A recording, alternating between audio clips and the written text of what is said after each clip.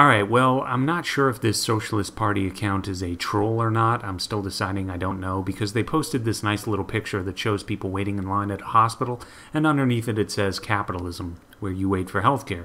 And then it shows a futuristic-looking surgeon's table, and it says socialism, where healthcare waits for you.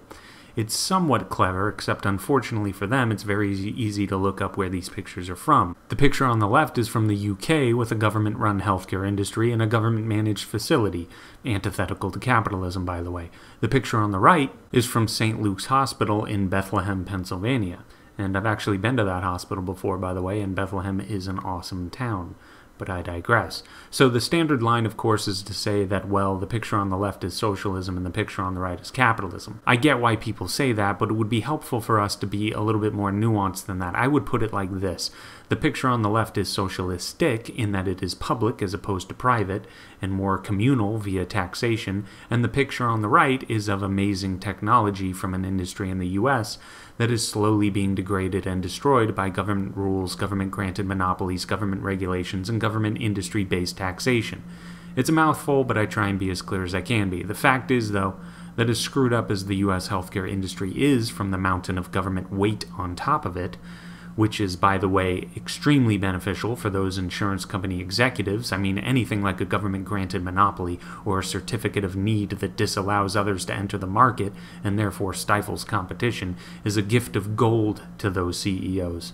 But as screwed up as the system is in the US, the technology and medicines we develop and the portable surgical tables that these socialists are putting in their memes to criticize capitalism mainly are a result of seeking profit, which is why, and I'm not just trying to be insulting here, but it's why there has to be something honestly, seriously wrong in the brain of whoever is behind this Socialist Party Twitter account.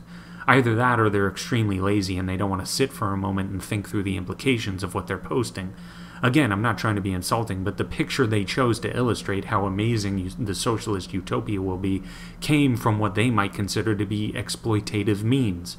That surgical table probably came about because of the extraction of surplus value from laborers. So it's all very strange to me that they would be not so subtly praising something that came from quasi-private institutions in the US. And by the way, they're becoming less and less private and more public as time goes on, so we can probably kiss this innovation goodbye pretty soon here, especially if people like whoever's behind this Socialist Party Twitter account ever got the reins of power. But the other thing I want to point out is that we need to not give these socialists any ammunition. And what do I mean by that? I mean that they're technically correct here in their response to a lot of the responses that they got over that picture. Textbook socialism is not that the government runs everything. Karl Marx was clear that it's all about looking forward to the withering away of the state. So when we say the UK is socialist, period, we give real socialists too much room in their incoherent views to justify to themselves that no one else knows what they're talking about and they just don't get them. They get to relieve themselves of all ties to the failures of government when those failures are rightly pointed out. However, the thing that these socialists need to realize is that despite their utopian dreams, it will always end up just like Venezuela, the Soviet Union, Cuba, Afghanistan, Ukraine, Nicaragua, etc., etc. And there is a reason for this. In order to rid ourselves of private property, private businesses, and private profit, then fundamental aspects of human nature that huge swaths of humans don't take issue with will need to be purged by fire. Even your typical liberal Democrat likely wouldn't feel good about seeing an ethical, medium-sized business be destroyed simply because some socialist said that they were exploiting workers by extracting surplus value. AKA the employer and employee came to a mutual agreement on wages. Even your typical liberal Democrat probably wouldn't feel good about that. So socialists would have to declare them as an enemy as well. So socialists would need to become violent, and many of them outright already admit this. Marxist factions within Antifa gleefully partake in and advocate for violence. Now, what type of person does a violent revolution tend to filter to the top of the food chain?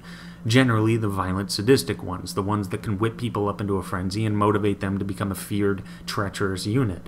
This is what you see every time these ideas are tried. It's like clockwork.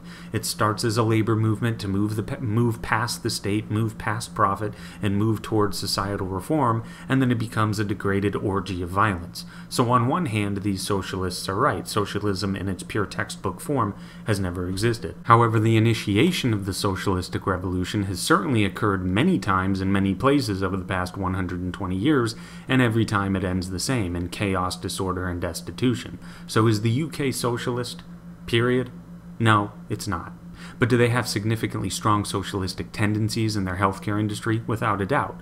It's largely antithetical to private ownership and free and open competition, which is the same direction the US has been going in with our healthcare industry too for quite some time. And when this happens, the best thing that can come out of it is the nostalgia from how it used to be when things were cheaper and innovation was this sci-fi level, never-ending miracle. But that is it for now. Please like, sub, share, and take it easy.